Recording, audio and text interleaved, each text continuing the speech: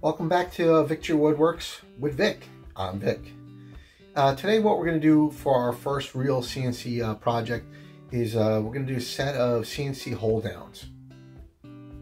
So please stay tuned and I hope you enjoyed the video. We're going to first design in Carbide Create and then we're going to actually show you the cutouts. I put in a little agenda for us what we're going to do today. So first, step 0, we're going to set up the job. Then we're going to create a rectangle, the actual hold down. We're going to fillet the corners. I should say fillet, not fillet, because we're not going to eat them. We're going to create the hold down tongue. You'll see what I mean later. Create the screw slot. Create all the tool paths. Make multiple copies. And we're going to save out the G code and we're going to cut it out.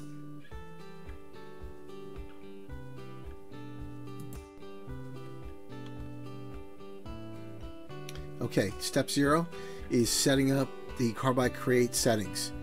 So what we're going to do here is going to click on the background, hit the setup. We're going to do the job setup. So the plywood I'm using is 1/2 inch or 12 millimeter, I believe. It's 16 inches wide, 11 and 3/4 inches width, height. Although it doesn't sound like it's high, it should be whatever, width and length. Standard model resolution. Thickness is 0.48 measured. The 0 height is going to be at the top. I'm going to use the top left corner as our 0, and then the rest of the job it's softwood, shapeoko 4, and 0.5 retract height, and all units going to be in inches.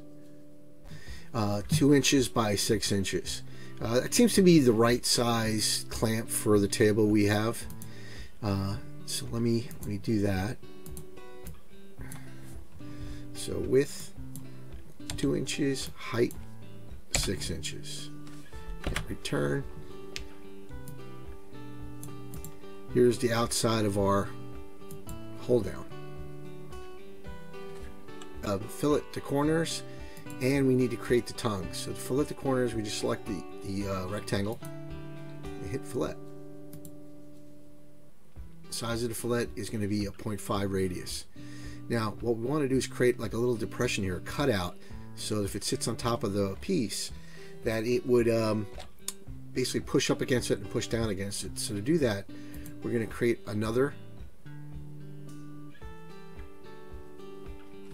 goes in here, which is going to be basically a cutout to push up against the stock and push down against the stock. So to do that, we're going to need several tools or blocks.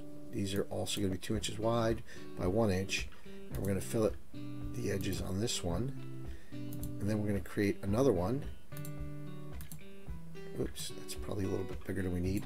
We're going to overlap it, but we don't need it that big. We only need 0.5 inches. We're going to overlay this, and now if we group this via the Boolean union, we would not have a little handle to be able to attach it. So what I like to do is grab the piece, bring it up here, and then union it so we have the piece. Now we've got this little tongue area. Okay, next is we're going to do the screw slot using 1/4 bolts. So what we'll do is we'll create a screw slot that is just over 1/4 inch. And let's put it here and see what it looks like. Oh, that's perfect. Right there. So 1/2 inch by 4 inch.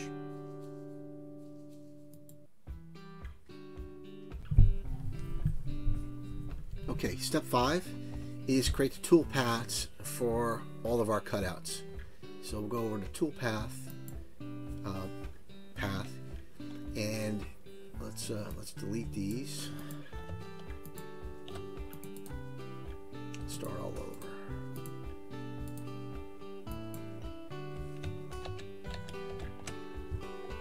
So here you can see I've already created these tool paths, and what we're using is the SPE tool 4013, which is the spiral plunge, stepping over a 10th, depth of paths is 10th, and then the standardized feeds and speeds.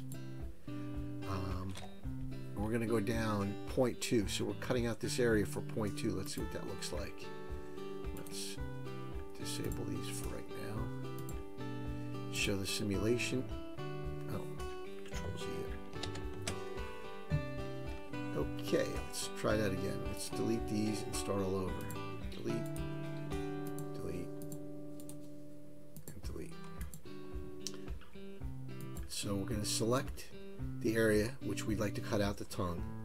We're going to need a pocket. Use the current selection.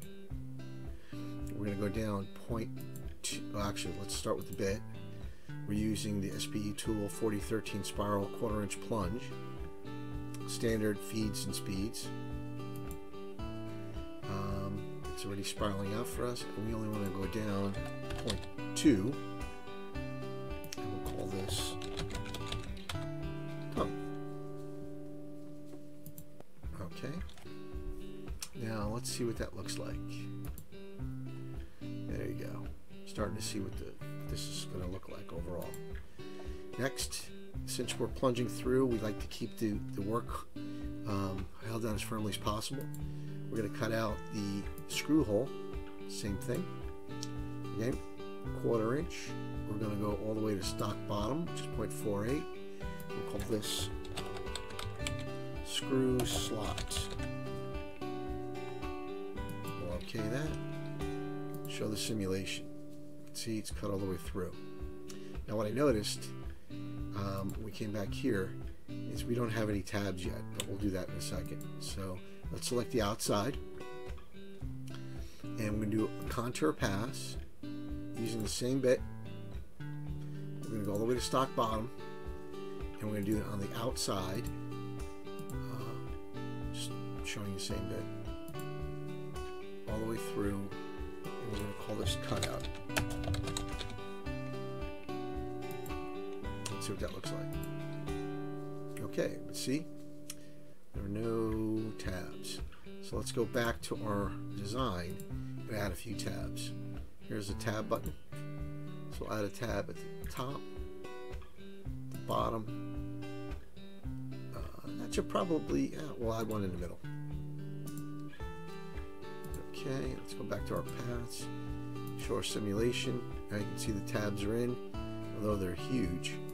So let's make them smaller. I like 0.1, 0.1. Those seem to be about right. Let's hit OK.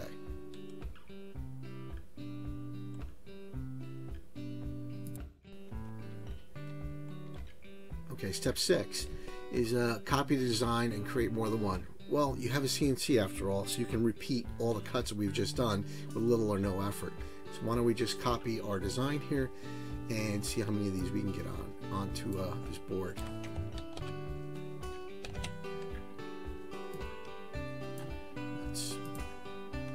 Let's move this up out of the way, and we don't want this, whoops, really close to the edge. I like to keep like a 1/2 inch at least from the edge.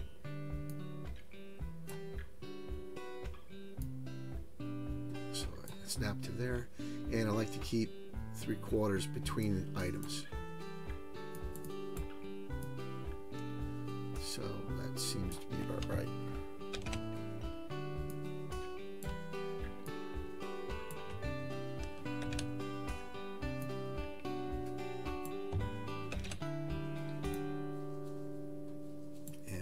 Will fit one in there. Nah, too much. But what we can do is rotate this 90 and create a second one.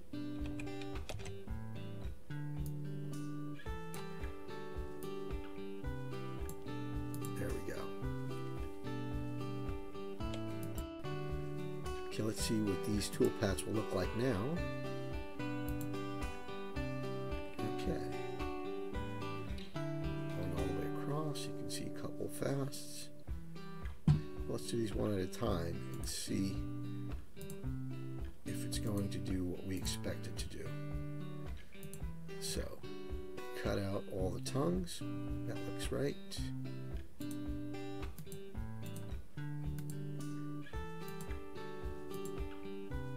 Cut out all the screw slots, starting here, kind of going around.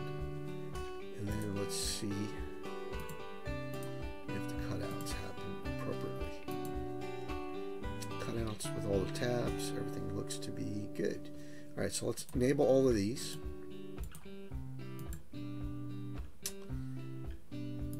And do our final step.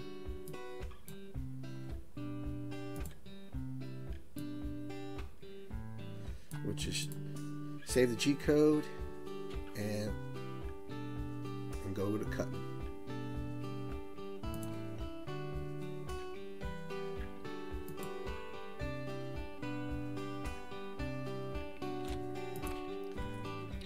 Okay, here's our stock. Let's measure it up, make sure we've got the right dimensions here. Should be 0.48. Yeah, it looks like it is. This is the double-sided tape I use. I happen to like this one the best. I believe it's called Tavon. I got it on Amazon. What I'll do is I'll add a little link to the video if you're interested in purchasing. Do not use this tape. This tape I got at Home Depot. It's incredibly sticky, does not hold all that well, and it's very hard to get off of anything you stick it to. So toss that away.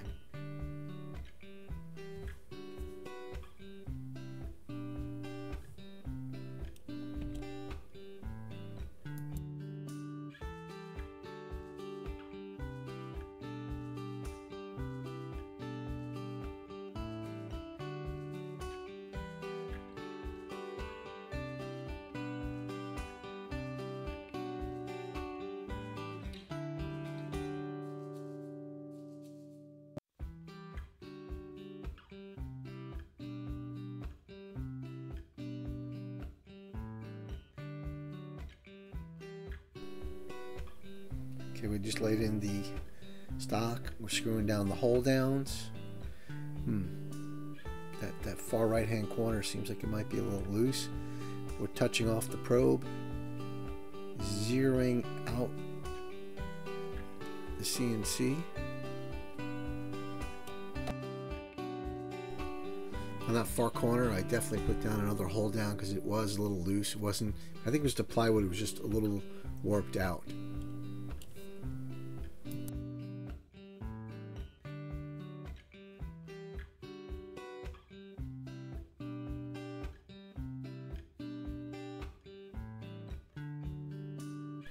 Okay, let's get Sweepy loaded onto the router.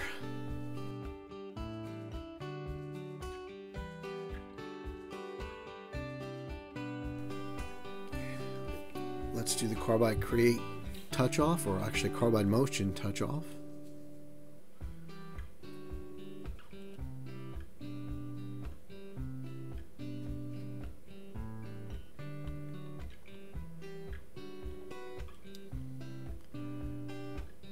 Let's turn on the spindle.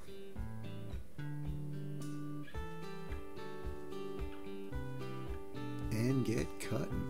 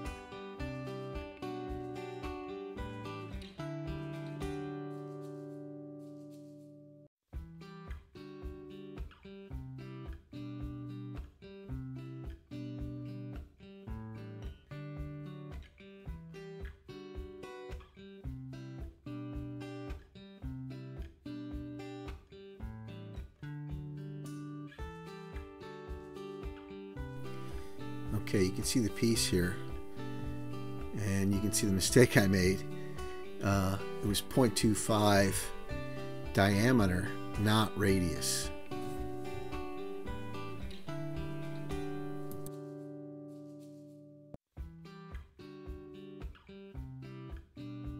Here's the piece cleaned up. Looks okay, except for the fact that the screw slot is twice as big as it needs to be. Hope you liked the video. If you did, please hit the like button, subscribe, tell your friends, and join me for the next one.